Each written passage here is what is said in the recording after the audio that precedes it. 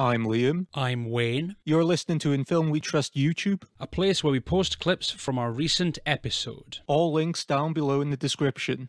And now, on with the show. He's certainly an interesting figure, Vincent Gallo, isn't he? Painter, motorcycle racer, Model, actor, musician. real estate, buys and sells, doesn't he, for profit? He said at one point that he owns like $7 million worth of property, and he said he's never lost $1 on any of them. On the speculative market. So he's good at that anyway. Do you know what else?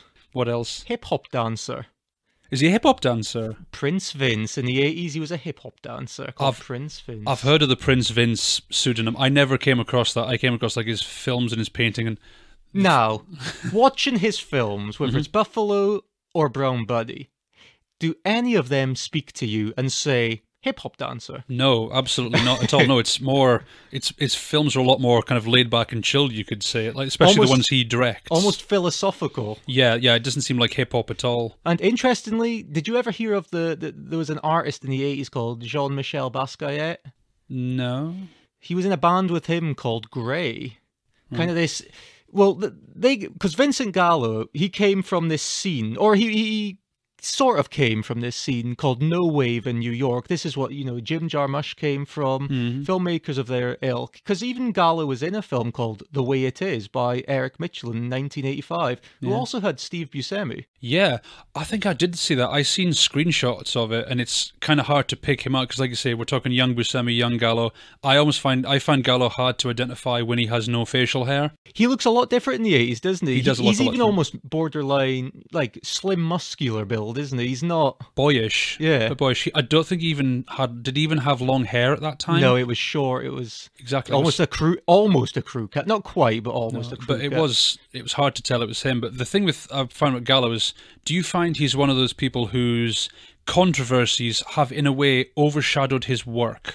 I think that's almost intentional as well, isn't it? Could be. I think he's purposely doing it because I think Vincent Gallo, more than anything, I don't actually think he sees himself as a film director or an actor. You get these careerists, whether it's your Francis Ford Coppola's and that, or Quentin Tarantino, and all of themselves, that they're just a filmmaker. Gallo, I think he'd be happy doing any pursuit. I don't think it's explicit to filmmaking. Would you describe him as a provocateur? Oh, definitely. Definitely, yeah. Would you not? Yeah, I would. So you're saying you say he's a kind of broad artist. Filmmaking just happens to be one of his avenues of creativity. He did say, and there was an interview, maybe it was on the Howard Stern show, and he said if he could make money any other way, he would never make another film. So he just sees it as like a kind of means to an end, really? He is an artist, and his persona is of a public provocateur, isn't it? I think part of that's intentional. There was, how there's obviously with Vincent Gallo, there's almost controversy about him being, whether it's racist or anti-Semitic or something. And there was an interview once, and somebody said to him, and he says he sees people as individuals. He doesn't like groupthink, which I think plays an important part in Vincent Gallo. He's a complete individualist. Individualist, yeah. And because he hates groupthink so much, he uses iconography, for example, from whether it's racism or, unsavory kind of things to poke fun at those things because he sees them so ridiculous, because he doesn't identify as a group. He sees everything purely from an individualist standpoint. So it's like he's using his own individual vision to shine a light on these things that he thinks are ridiculous, but people have accused him of being. I think so in a way. Do you? I think he's provoking conversation, or in his mind provoking conversation, to kind of break down that barrier where people group themselves into, I'm white, I'm black, I'm this, and I identify with this. It's like, no, you're just a human. But he's, like I say, he sees himself as very much as an individual. Maybe that's an intellectualized way of seeing it, Wayne. Maybe he just likes provoking anger. Possibly, but I think, see, if you said that to him, I think he would agree with you there, and I think you could have great discourse with him, because from what I've seen in interviews, he's a very articulate individual. It's not like he starts screaming profanities or whatever. He does talk to people in a very level-headed way. I've even seen in interviews where he's talking to people who dissed his films. Oh, yeah. And he still does speak some kind of a, I respect your opinion, this is what I was trying to do kind of thing. So I do think he he does give people kind of liberty to say bad things about him, and he will argue in like a kind of very sensible way. As long as you're not Roger Ebert. No, that was unbelievable, because The Brown Bunny, possibly his most famous or infamous film. Infamous film, Brown Bunny, which I don't know what side to believe. There's this opinion, especially by Roger Ebert, that the film at Cannes was horrendous, but the cut version, because Vincent Gallo states the version at Cannes Film Festival, it was incomplete. I think it was the producers, maybe the Japanese producers, I can't remember the national origin. They insisted on it premiering at Cannes, so Gallo had to rush this and edit through for it to play at Cannes, and there wasn't even an ending filmed on that film. No.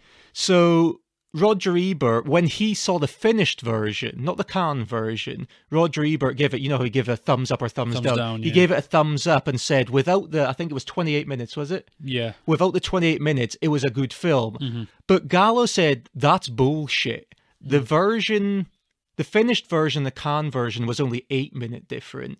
Right. So these people are trying to insinuate that it was a massively different film at Cannes, where it was literally just an 8-minute difference in film. It's hard to know who to trust, isn't it? And it actually led to a vicious war of words where Gallo said some really horrible things about Ebert. He hexed cancer on Roger He did, and then Ebert came back. My favourite Ebert quote is about this, is he said, I recently had a colonoscopy and I got to watch it on a camera, and he said watching that was more interesting than watching The Brown Bunny. Vincent Gallo actually hated, I can't remind who it was. Is it Roper? Did Roger Ebert... Richard Roper. Also, Gene Siskel was his original partner. But I think it was Roper called it a steaming pile of shit.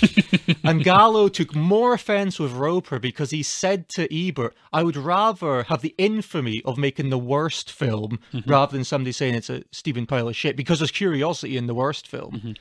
Yeah, so you're saying a steaming pile of shit is a criticism anyone could levy on anything with no actual analytical, critical thought. Yeah, it's an easy target. You say, well, that's shit. Well, what does that mean? What does that... Exactly, but it's not like Gallo's been universally hated as an actor, because he won the 2010 Volpe Cup at Venice Film Festival for a film called Essential Killings, which I'd never heard of. Essential Killing. Essential Killing, that's one.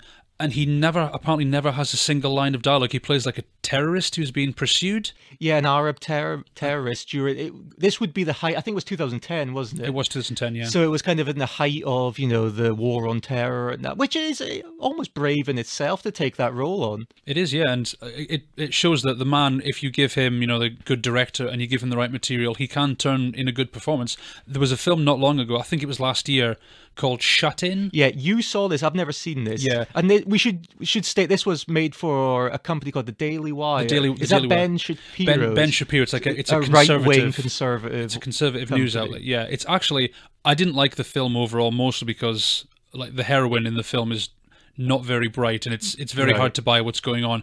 But Gallo's in it. He plays a paedophile, but it's a very stripped down, very raw performance. He's not in it a lot, but it never feels like he's just playing himself. It feels like he's putting a lot of effort into it. And it was his first film in 10-something years. And I'm sure I remember you telling me in private, you actually thought he was the best part of the film. He was the best part of the film, definitely.